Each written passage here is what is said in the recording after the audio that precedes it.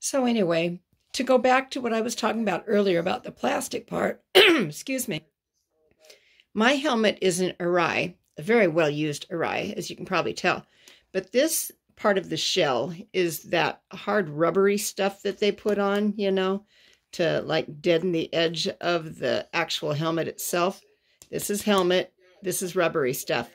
If you have put the hightail holder mounting system on this part of your helmet, you should take it off and do it again.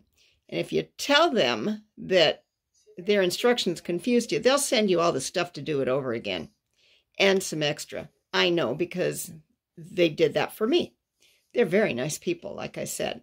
But yeah, don't mount it on that part. Mount it up here on this part. Okay?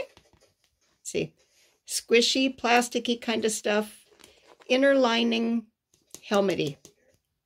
And if you want to see a really funky looking helmet, look at this sad boy. It has had some hard wear. This is the bottom side of my very sad looking Arai helmet setup. But mostly I wanted to show you the hightail holder. You can see the advertisement right there. You can probably hear Ghost in the background.